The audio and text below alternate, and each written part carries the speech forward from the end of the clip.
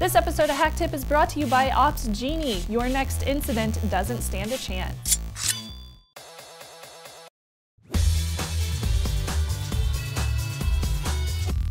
Welcome to HakTip, the show where we break down concepts, tools, and techniques for hackers, gurus, and IT ninjas.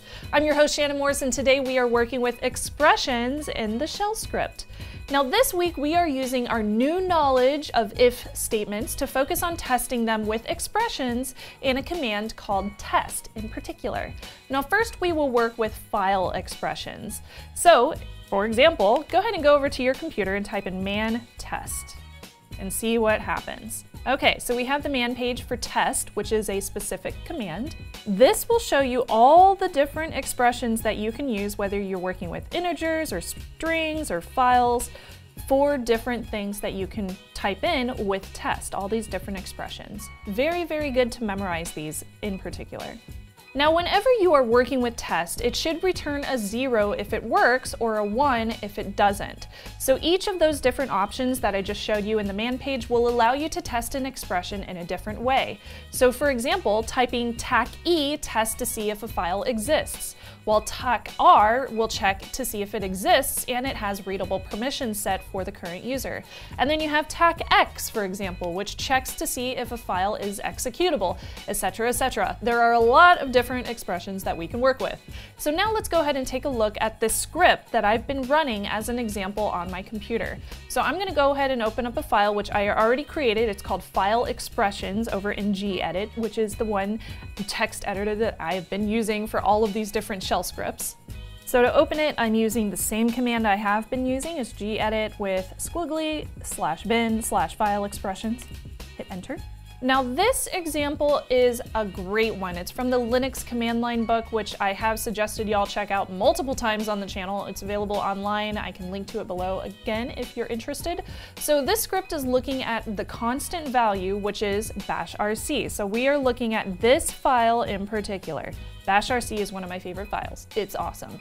Then it goes ahead and runs the following test. If it exists, which is the very first part, if this file is there, then it tests to see if it's a regular file.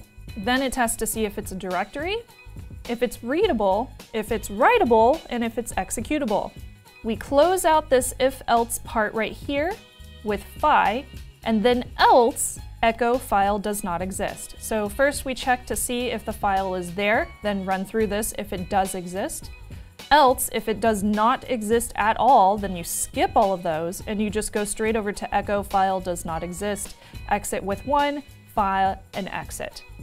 I'm gonna go ahead and close out of there, and I wanna show you my sysinfo file because I've copied this context over to my sysinfo file. So I went ahead and opened up my backup sysinfo file that I currently have been working in, and I have turned this command into a shell function by changing the first line of the code and turning it into that function, ending it with return instead of exit, and then closing it with brackets. So what I mean by that is first we have test file up here, which turns it into a function. We have that open bracket right here. Then at the very end, we have return 1 instead of exit 1, and the closing bracket right there. Now, if I save this file as it is right now, and then I open it up in Firefox,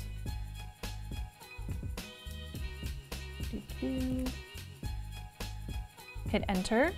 Okay, so there is a whole bunch of information in here, but the one that we want to look at is this line right here. So we are looking at bashrc is a regular file, is readable, and is writable. Cool! So that totally worked. That's awesome.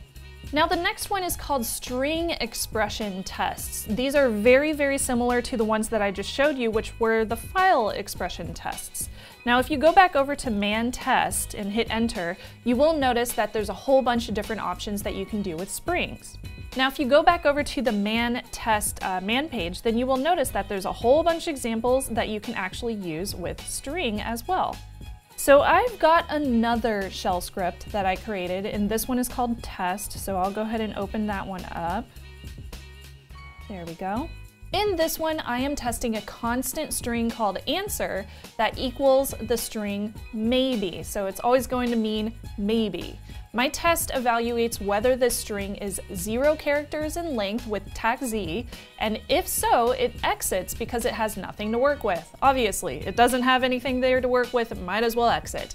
Then it moves on to check the answer. So is there something actually there in existence? If there is, it moves on to the next part. In this one, I am using a command called elif, E-L-I-F, which is short for else if, and that can allow you to add a lot more complexity to your statements. So in this case, we have there is no answer if nothing exists. If something does exist, first it checks to see if it says yes, and if it does, it answers with an echo, the answer is yes. If it says no, it echoes the answer is no. And if answer value is maybe, then the answer is maybe. Else, if one of these is not correct, if it says something else entirely up here, maybe it says like unicorns or something for the answer, then it would say the answer is unknown.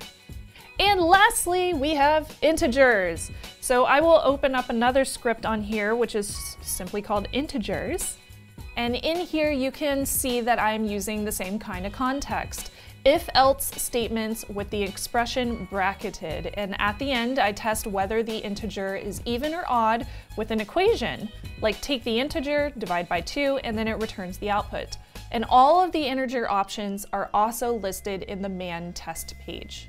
So test is actually pretty cool, but there's a lot more to it, so we will be right back after a quick word from our sponsor. Incidents are inevitable. They can happen at any time, and how your company responds matters. Dealing with incidents whenever they happen requires coordination between your ops and your software dev teams, who are honestly unsung heroes who put out fires every single day, and they just do not get enough credit. So thank you, ladies and guys out there who are putting out all those fires. We appreciate you. So getting alerts immediately is critical whenever an incident occurs. That's why there's Ops Genie by Atlassian. So Ops Genie empowers your team to plan for service disruptions and stay in control.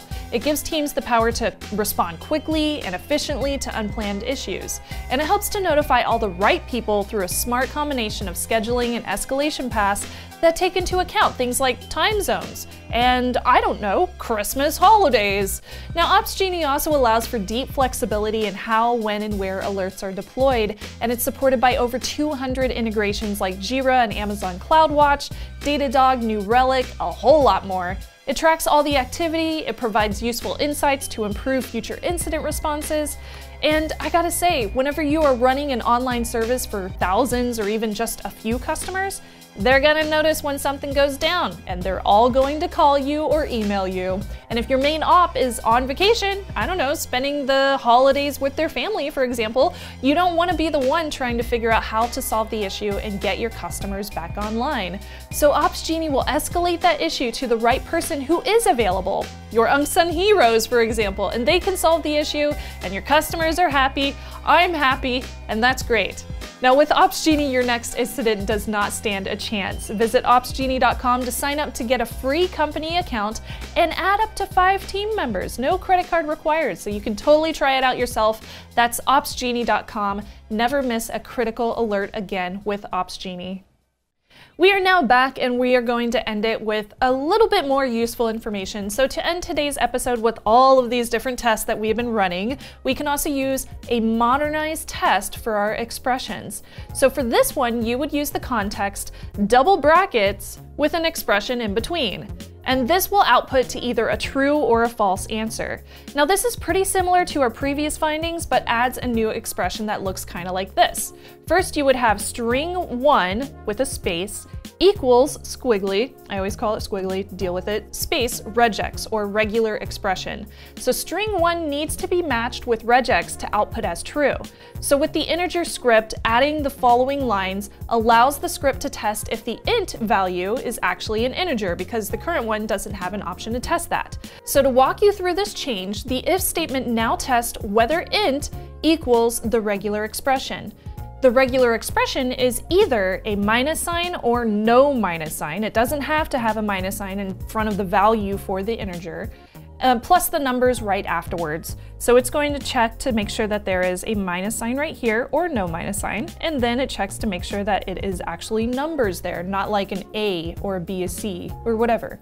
And that is it. And by the way, I also wanted to mention that if you have double brackets, that context also supports the equals operator, so you can use it for path name expansion too, just like you do in the command line.